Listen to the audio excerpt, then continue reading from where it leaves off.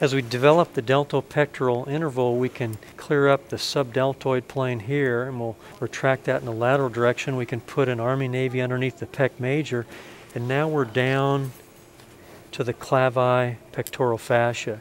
You can see the tip of the coracoid here, the strap muscles here, with muscle that's actually lateral to the tendon.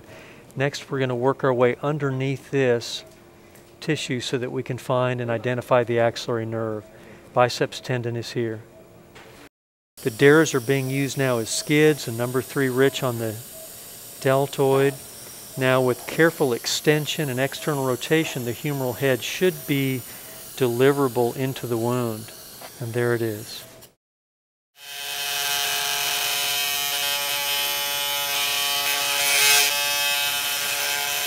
Saws on the field.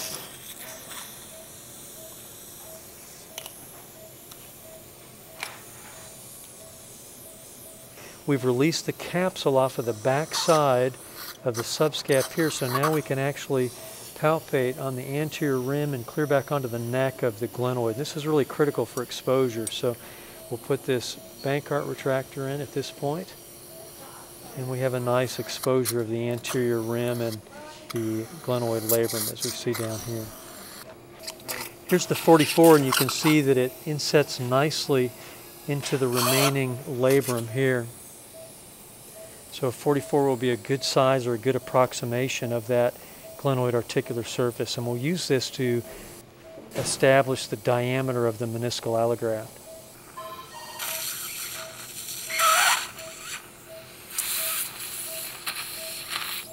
Suture placement has been completed. You can see the graft suspended above the glenoid itself, and again that facilitated suture placement. Now we're going to parachute or slide the graft down to the glenoid face, and as we do that, we'll take up the slack in our sutures.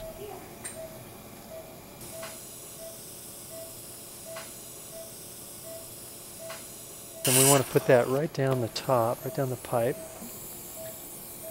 Excellent, okay.